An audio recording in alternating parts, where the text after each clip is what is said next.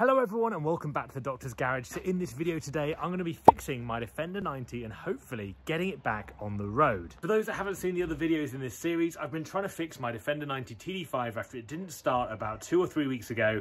I've done everything you guys have suggested here on YouTube, and I finally sent my ECU off to a live tuning after cutting a hole in the back of my load bay of my Defender 90 to get to the fuel pump.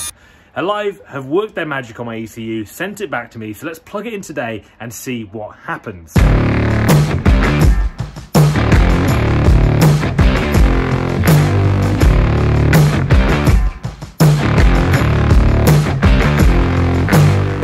Seen any videos up to this point, my Defender 90 TD5 stopped working about 2 or 3 weeks ago where it just wouldn't start. I tried everything to get it sorted, a lot of suggestions that you guys had here on YouTube.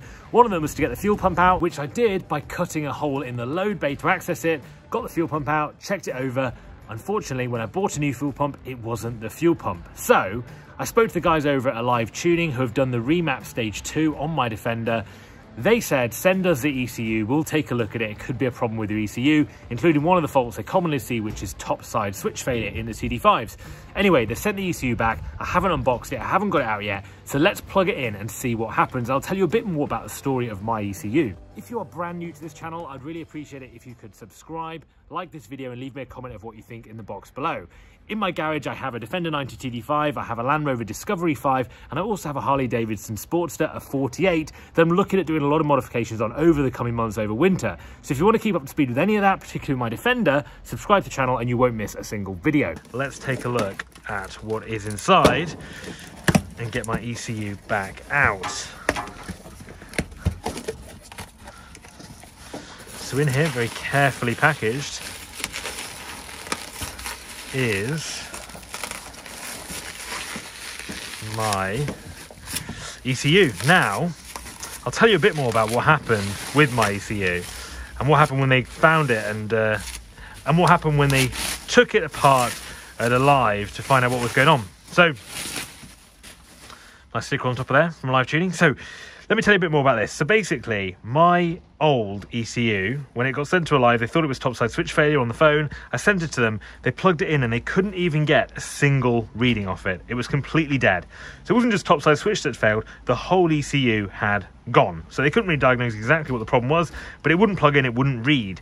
So this is actually a refurbished TD5 ECU, and what they've done is just copied over all the codes for exactly the same configuration that my car was running on, including my stage 2 remap. So this has everything on it, and this is what we're going to be replugging into my car, and hopefully when we do that, it's going to come to life and we're going to have a running Defender again. Now, because I've tried to start my car so many times, the Defender battery had actually gone flat. So I've been charging that to get it going, ready for this day of seeing if it now will work. So I'm going to put the battery back into underneath the passenger seat, which is where it lives.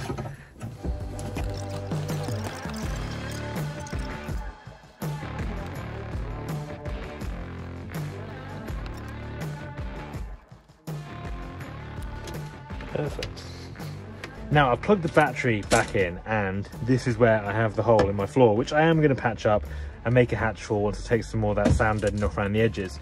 This is my old pump, and this is the ring that actually came out with the old pump. Also the adapter ring came out as well. It was a bit of a nightmare to get out, and at the time I thought I was doing a good thing taking this out. It turns out this pump's probably absolutely fine, and this is actually a VDO pump, as you can see there. So it's one of the good ones. They're about £300 new. So what I'm going to do is plug this in to start with. So I'm going to put this lid back over. I'm actually going to plug it in electrically with this socket just here, and when I do that, I'm then going to test it with the ECU and make sure that it truly is.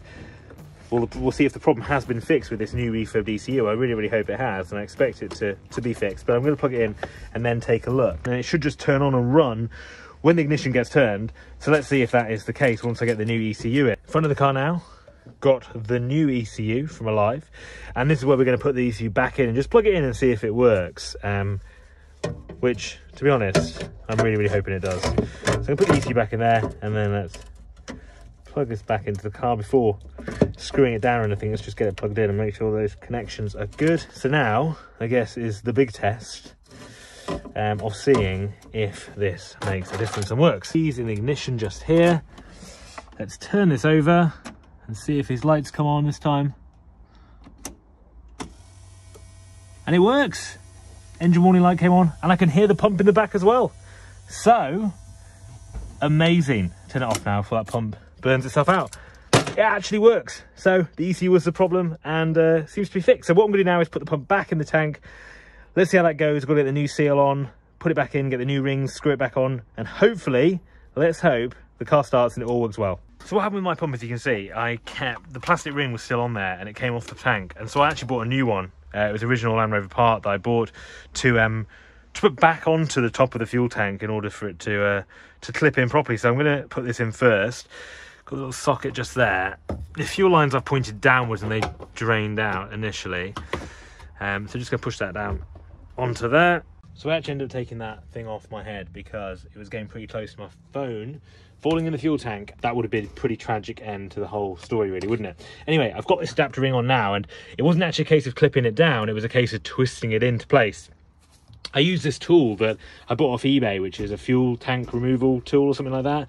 And you've got this bit and you've also got a little socket head as well to be able to do that. And that made it so much easier to twist into place. I actually bought it originally to put the ring on, but even for this, I'd definitely recommend one of these. They're about £10 off eBay. Makes a huge difference. I'll try and put the link below actually, in case you try to do the same job. So I've twisted that into place. The big bit goes in there and the small bit goes that side, and that just locks the adapter ring in place. So then when we put the pump in and clamp it down with the metal ring, we'll all be good. I appreciate my success rate with the angle grinder has been quite limited so far with things I've done to this car, with the radiator and then this. But anyway, I have now just angle grind through that ring so I can take the old one off, and then we'll be in a good place to start cleaning it up and putting the new one back down. So before I bring all the fuel lines back through, I want to make sure that's really clean, and before I put the pump in and make it very tight, I'm going to start doing that now.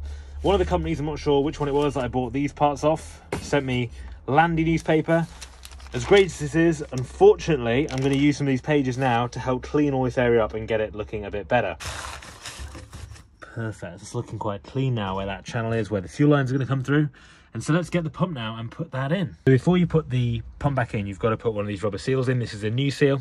I've read it, they always recommend putting a new seal in when you do this to make sure you get a good fit. Perfect, so fitted the seal now inside there. It's all looking very good. The adapter ring is all in place. Seal's in now, so we can now drop the pump back into that space. Let's get this pump back in. So we've got the float here, which gives you the reading on how full the tank is.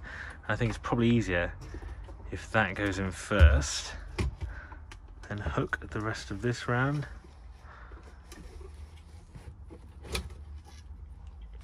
Push these little cables back to get into the actual tank itself.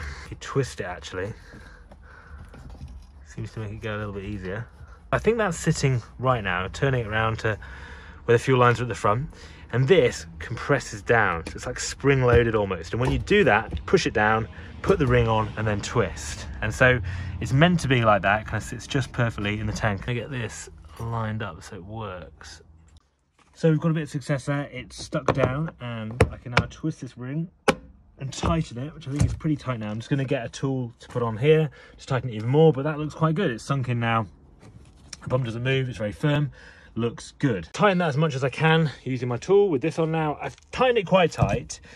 I don't want to do too much because, well, to be fair, I can always check actually, because I've got this really handy hatch that I've cut in the bottom of my car, which is a mistake, but now could be useful. I can check whether it is sealed or not and is working or not before hatching it over and covering it up, but it looks pretty good. It looks in place. Going to bring the fuel lines through now. I took a picture of the lines before I disconnected them, so I know exactly where they go, which is great. So going to get it all connected up and let's see how it goes. You can see, brought the fuel line through, and then we've also got the electricity plug as well for power, so going to connect all them up. I've got all the fuel lines connected, just doing the power now, so with that plugged in there, that is all connected in. I feel like this is quite a terrifying moment of seeing if what we've done over the last few weeks has actually worked and been worth it. So ignition, keys are in, ignition on, it's making the noise. So I'm going to fire up the engine now, let's see.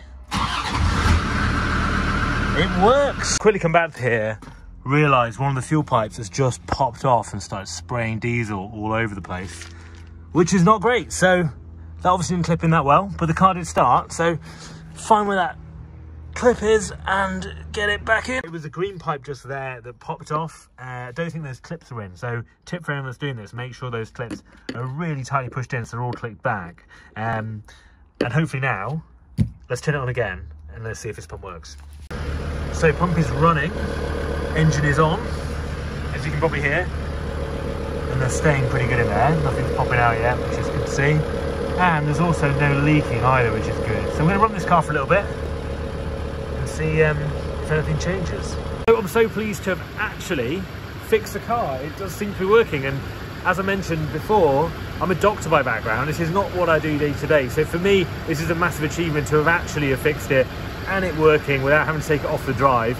I was very, very close this time to having to tow it or get it rescued to a garage and just leave it with them, because it was getting a bit beyond me, to be honest.